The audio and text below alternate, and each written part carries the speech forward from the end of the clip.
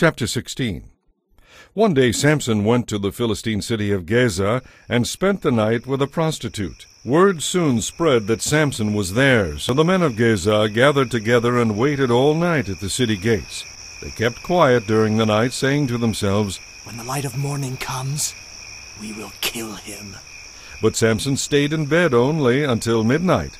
Then he got up, took hold of the city gates with its 2 posts, and lifted them, bar and all, right out of the ground. He put them on his shoulders and carried them all the way to the top of the hill across from Hebron. Later, Samson fell in love with a woman named Delilah who lived in the valley of Sorek. The leaders of the Philistines went to her and said, "Find out from Samson what makes him so strong, and how he can be overpowered and tied up securely. Then each of us will give you 1,100 pieces of silver."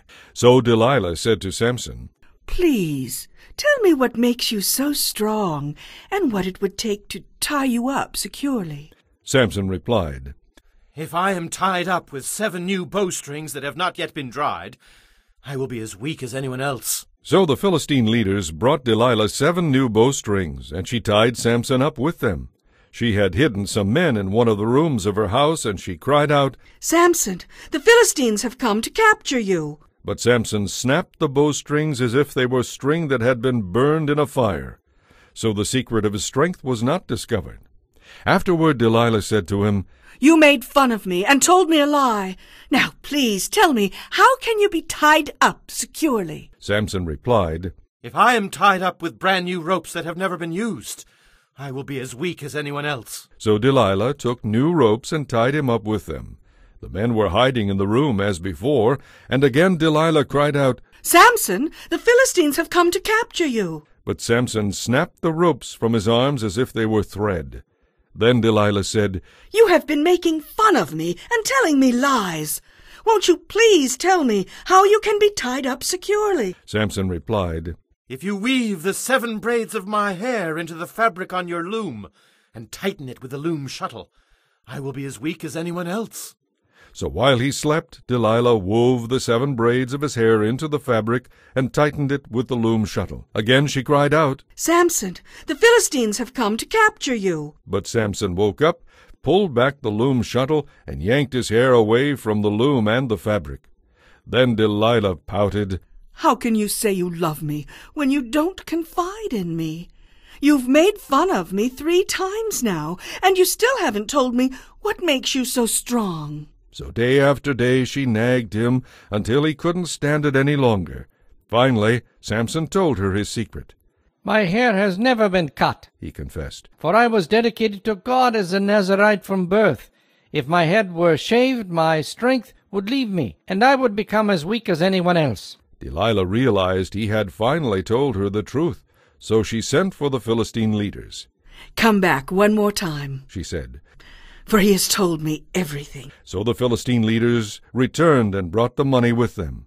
Delilah lulled Samson to sleep with his head in her lap, and she called in a man to shave off his hair, making his capture certain, and his strength left him. Then she cried out, "Samson, the Philistines have come to capture you." When he woke up, he thought, "I will do as before and shake myself free." But he didn't realize the Lord had left him. So the Philistines captured him and gouged out his eyes. They took him to Gaza, where he was bound with bronze chains and made to grind grain in the prison. But before long his hair began to grow back. The Philistine leaders held a great festival, offering sacrifices and praising their god Dagon. They said, "Our God has given us victory over our enemy Samson." When the people saw him, they praised their god, saying, "Our God has delivered our enemy to us. The one who killed so many of us is now in our power." Half drunk by now, the people demanded, "Bring out Samson so he can perform for us." So he was brought from the prison and made to stand at the center of the temple between the 2 pillars supporting the roof.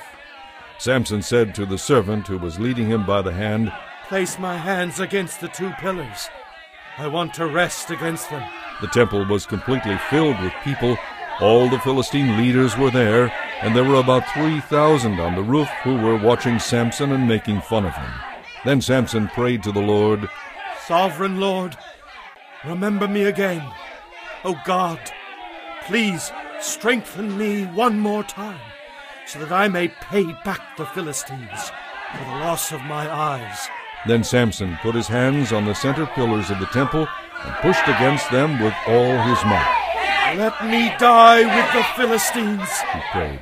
And the temple crashed down on the Philistine leaders and all the people. So he killed more people when he died than he had during his entire lifetime. Later his brothers and other relatives went down to get his body. They took him back home and buried him between Zorah and Eshtaol, where his father Manoah was buried. Samson had been Israel's judge for 20 years.